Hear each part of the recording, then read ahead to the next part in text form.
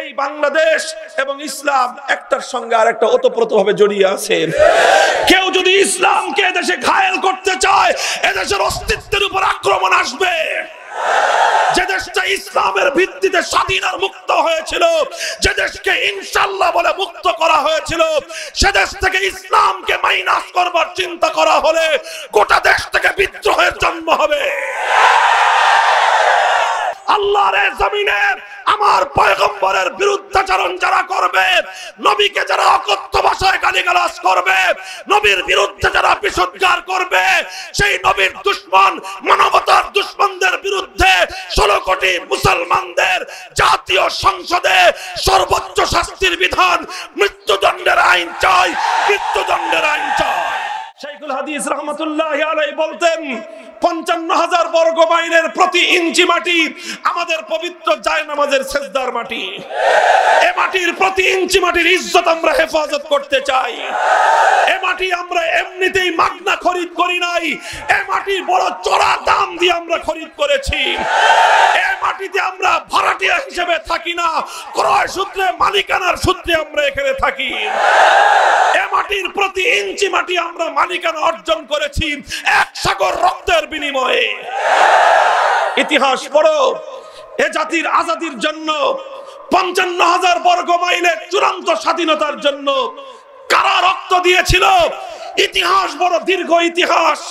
শুধু 9 মাসের মুক্তি সংগ্রাম নয়, শুধু 24 বছরের মুক্তির সংগ্রাম নয়, বরং 117 বছরের দীর্ঘ স্বাধীনতার সংগ্রামের পর লাল সবুজের এই পতাকা আমাদের হাতে এসেছে।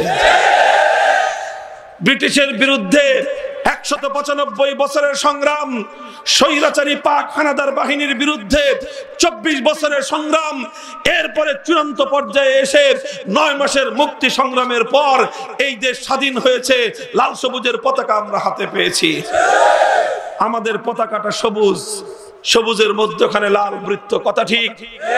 এই যে সবুজ, বাংলার সবুজ, সবুজ শ্যামল, এই সবুজ শ্যামল বাংলা, আমাদের এই চমৎকার ষড়ঋতুর এই চমৎকার পরিবেশের শস্য শ্যামলা সবুজ সফল এই বাংলাদেশ দিয়েছেন কে? এই সবুজ বাংলাদেশের প্রতীকী চিত্র হলো আমাদের সবুজ পতাকা। আর ওই সবুজ পতাকার মধ্যখানে একটা লাল বৃত্ত আছে না নাই? ওই লাল বৃত্তটা কিসের নিদর্শন? ওই লাল বৃত্তটা হলো শহীদি রক্তের নিদর্শন। লাল সবুজ মাটির উপর, সবুজ জমিনের উপর রক্ত পড়তে পড়তে এই লাল বৃত্ত তৈরি হয়েছে। এই রক্ত কারা দিয়েছে? ইতিহাস বড় সুদীর্ঘ ইতিহাস। 1831 সালে এই দেশকে মুক্ত আর স্বাধীন করবার জন্য বালাকোটের রণাঙ্গনে হানাদার ইংরেজ বাহিনীর বিরুদ্ধে যারা লড়াই করেছিলেন, পড়ুন তাদের ইতিহাস। সেখানে রক্ত দিয়েছিলেন সৈয়দ আহমদ শহীদ রহমতুল্লাহি আলাইহি। 1857 সালে সিপাহী বিদ্রোহের সময় ইংরেজ বাহিনীর বিরুদ্ধে দেশকে মুক্ত স্বাধীন করবার জন্য শাহাদাতের রক্ত কারা দিয়েছিলেন? পড়ুন ইতিহাস। শাহাদাতের রক্ত দিয়েছিলেন হাফেজ জামিন শহীদ রহমতুল্লাহি আলাইহি। পড়ুন 1924 সালের ইতিহাস। দেশকে মুক্ত স্বাধীন করবার জন্য ইংরেজদের আন্দামান মাল্টার কারাদ্বীপে সেখানে 4 বছরের অকথ্য নির্যাতন সহ্য করতে হয়েছিল দারুল উলুম দেওবন্দের প্রথম সন্তান শাইখুল হিন্দ মাহমুদ হাসান দেওবন্দি রহমতুল্লাহি আলাইহি। 1952 সালে মাতৃভাষা বাংলাকে মুক্ত করবার জন্য রক্ত দিয়েছিল মুসলিম মায়ের সন্তান আব্দুল সালাম, আবুল বরকত, রফিকুল ইসলাম, আব্দুল জব্বারেরা। মুসলিম মায়ের সন্তানরা বুকের রক্ত দিয়ে মায়ের ভাষার মর্যাদা রক্ষা করেছিল। 1954 সালে বাংলাদেশকে মুক্ত করবার যৌথ ইশতেহার ঘোষণা হয়েছিল। 54 সালে যুক্ত ফ্রন্ট গঠন করে সেই যুক্ত ফ্রন্টের মাধ্যমে এদেশের মুক্তির সর্বপ্রথম সনদ ঘোষণা করা হয়েছিল। কারা গঠন করেছিল যুক্ত ফ্রন্ট? 2 মিস্টার, 2 মাওলানা। কয়জন? 4 শীর্ষ নেতা, 2 মিস্টার, 2 মাওলানা। মিস্টার 2 হলেন শেরে বাংলা একে ফজলুল হক, হোসেন শহীদ সোহরাওয়ার্দী। 2 মিস্টার, 2 মাওলানা, দুজন দারুল উলুম দেওবন্দের সন্তান। একজন মাওলানা আব্দুল হামিদ খান ভাসানী, আর একজন মাওলানা আতহার আলী রহমতুল্লাহি আলাইহি। এই মিস্টাররা যখন দুই মৌলানাকে সঙ্গে নিয়েছিলেন তখনই এদেশের মানুষ তাদেরকে সহযোগিতা করেছিল।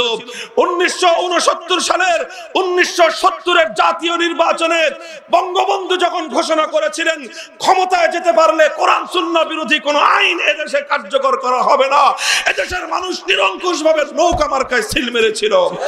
1971 সালে বঙ্গবন্ধু 7ই মার্চের ঘোষণার সময় যখন আল্লাহর উপর অপার আস্থা এবং বিশ্বাস রেখে ইনশাআল্লাহ বলে মুক্তিযুদ্ধের ঘোষণা দিয়েছিলেন, তখনই এই জাতি মুক্তিযুদ্ধে ঝাঁপিয়ে পড়েছিল।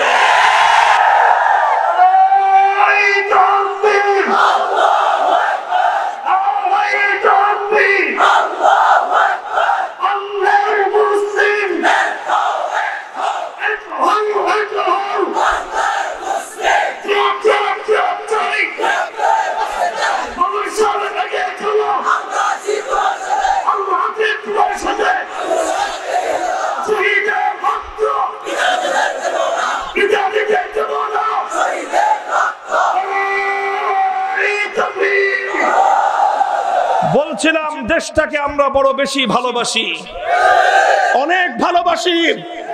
এই দেশ অনেক কাহিনী আছে, অনেক কাহিনী। 1947 সালে দেশ যখন বিভক্ত হয় তখন এদেশের সমস্ত নেতৃবৃন্দ ঐক্যবদ্ধ হয়ে সিদ্ধান্ত নিয়েছিল প্রত্যলকতাবাদী সাম্প্রদায়িক শক্তি ভারতের সঙ্গে আমরা একাকার থাকলে এদেশের ভাগ্যের কোনোদিন পরিবর্তন হবে না।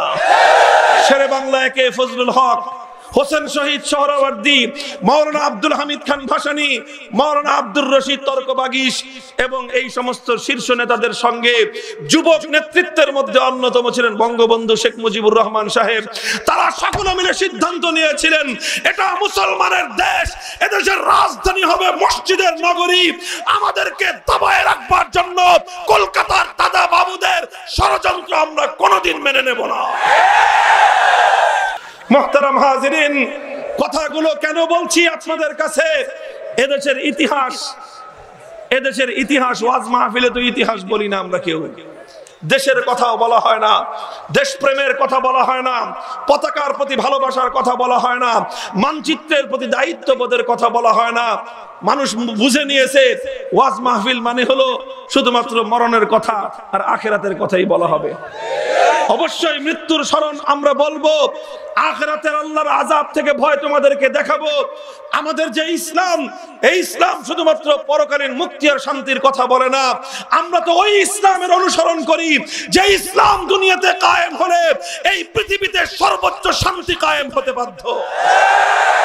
আমরা বলতে চাই এই দেশ, এই বাংলাদেশ এবং ইসলাম একটার সঙ্গে আরেকটা ওতপ্রোতভাবে জড়িয়ে আছে। কেউ যদি ইসলামকে এদেশে ঘায়েল করতে চায়, এদেশের অস্তিত্বের উপর আক্রমণ আসবে। যে দেশটা ইসলামের ভিত্তিতে স্বাধীন আর মুক্ত হয়েছিল, যে দেশকে ইনশাআল্লাহ বলে মুক্ত করা হয়েছিল, সে দেশ থেকে ইসলামকে মাইনাস করবার চিন্তা করা হলে গোটা দেশ থেকে বিদ্রোহের জন্ম হবে।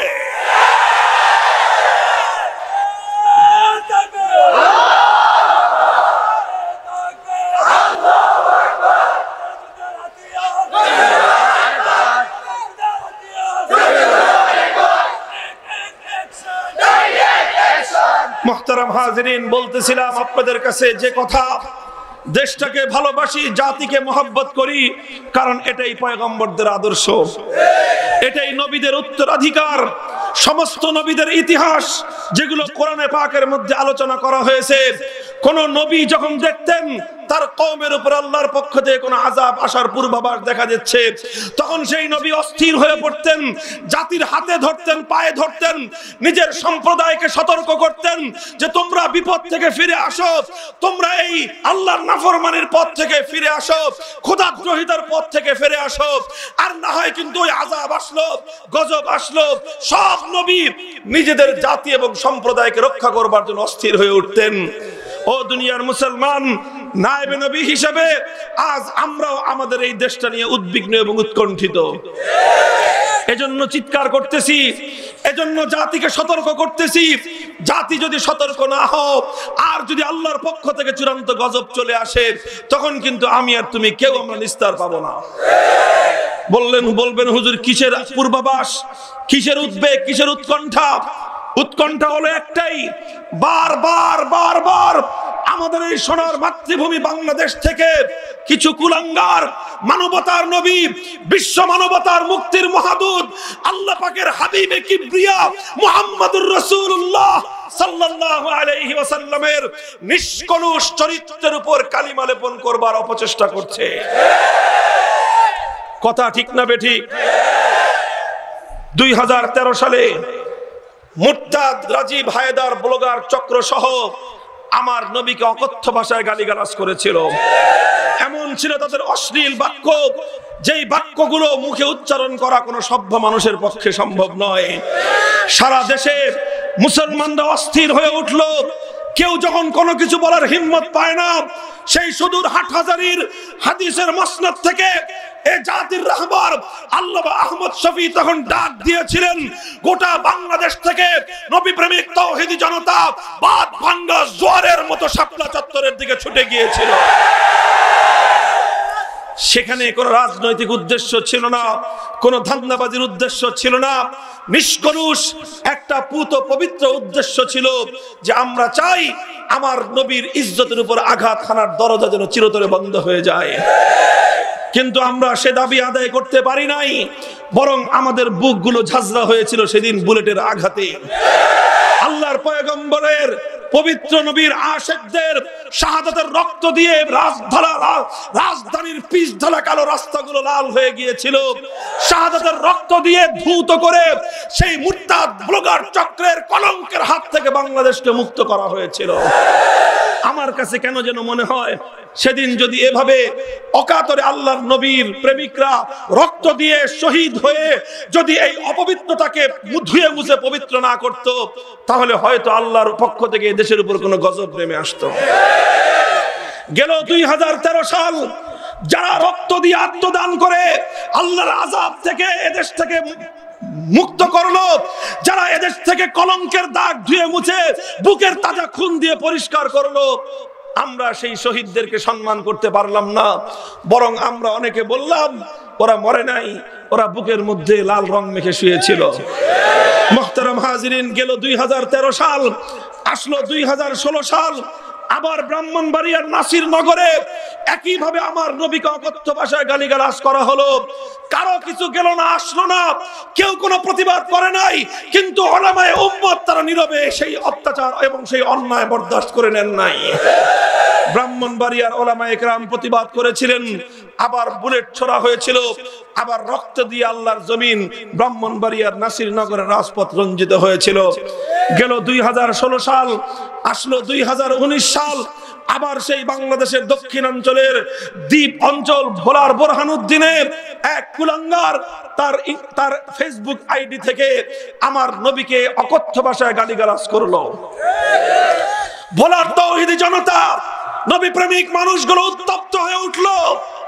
বিপ্লব চন্দ্র শুভ সে গিয়ে আত্মসমর্পণ করলো থানায়, বলল আমার আইডি হ্যাক হয়েছে। খুব ভালো কথা, আইডি হ্যাক হয়েছে।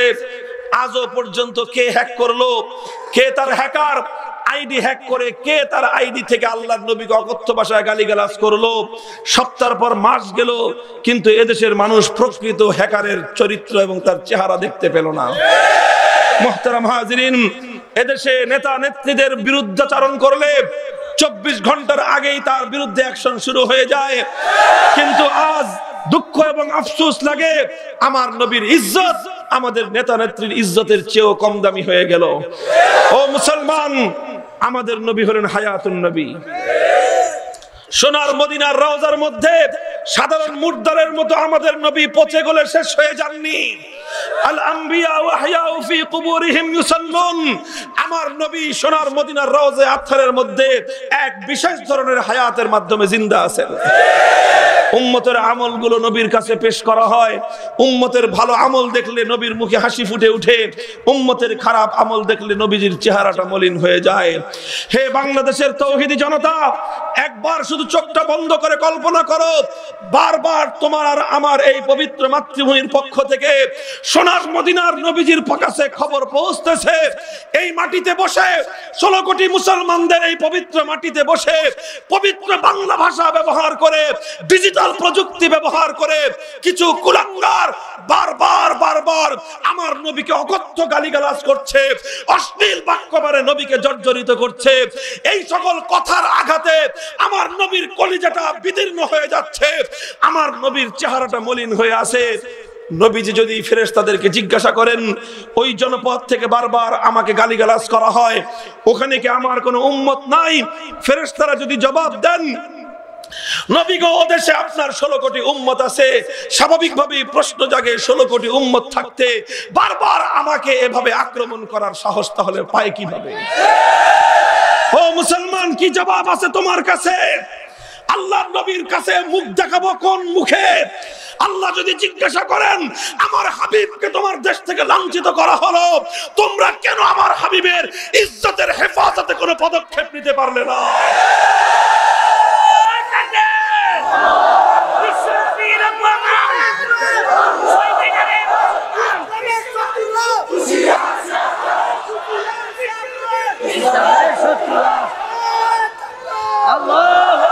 তাই দেশকে ভালোবাসি বলে আমরা চাই না এদেশে আল্লাহর পক্ষ থেকে গজব নেমে আসুক।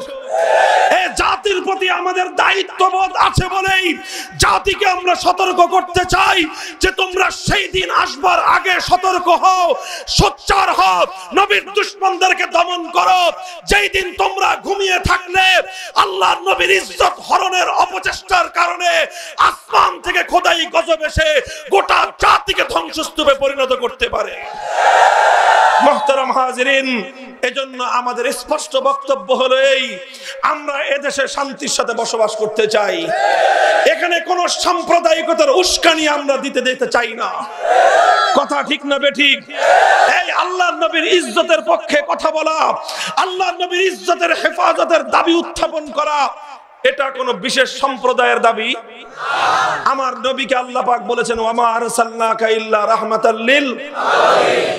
শুধু রাহমাতাল লিল মুমিনিন, শুধু মুসলিমিন না, গোটা জগৎবাসীর জন্য আমার নবী রহমত, সমস্ত জগৎ সমূহের জন্য আমার নবী আল্লাহর রহমত। কথা ঠিক না বেঠিক? সুতরাং শান্তি কায়েম হওয়ার জন্য আল্লাহর রহমতের দরকার আছে না নাই? আল্লাহর রহমত ছাড়া 1 ইঞ্চি জমিতে 1 মিনিটের জন্য রহমত কায়েম হতে পারে?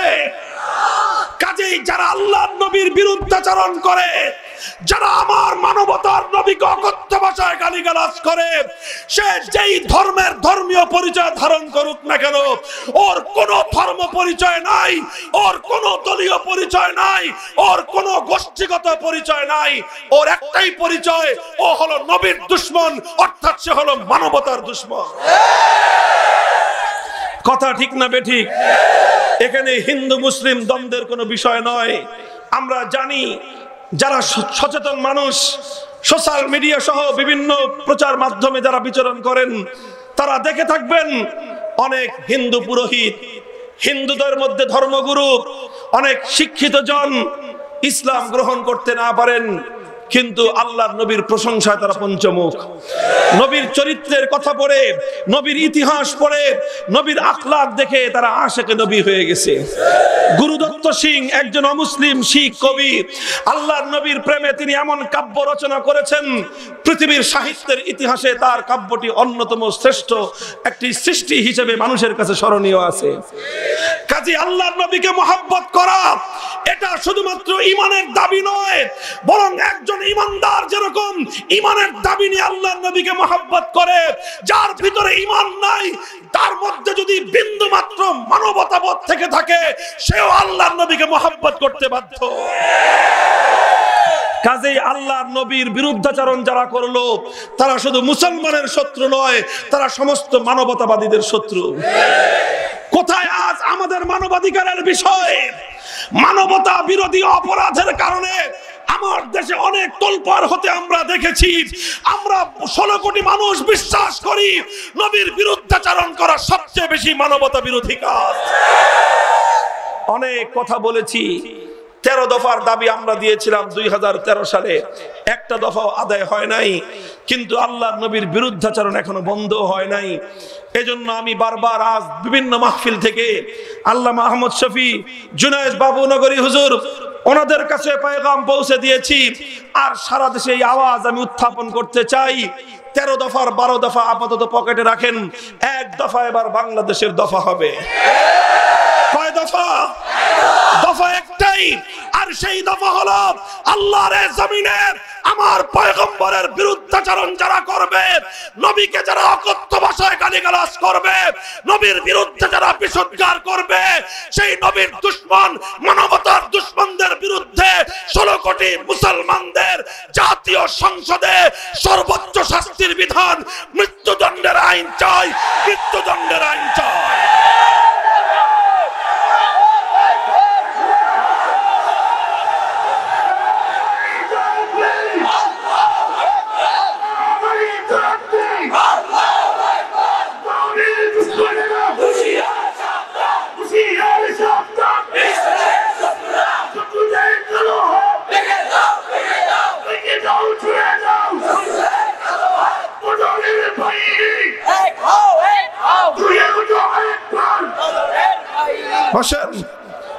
প্রস্তুত থাকবেন তো ইনশাআল্লাহ?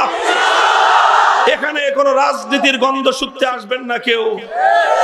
এটার মধ্যে রাজনীতির কোনো সংশ্লিষ্টতা নাই, কথা ঠিক না বেঠিক?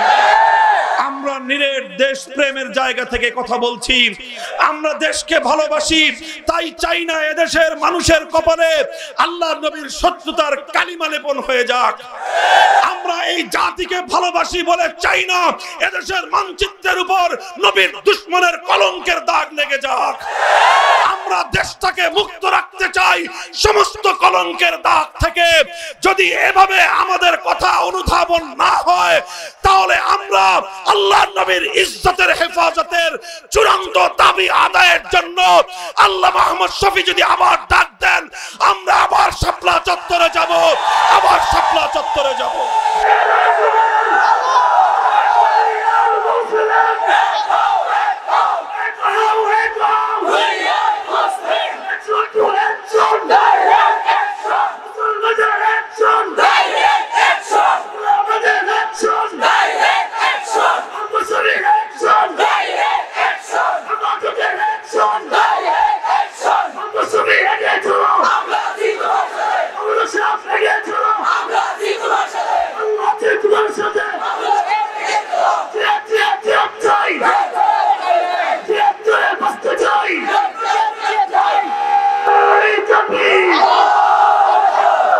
ইনশাআল্লাহ আল্লাহর নবীর মুহাব্বত আমাদের হৃদয়ে আছে না নাই?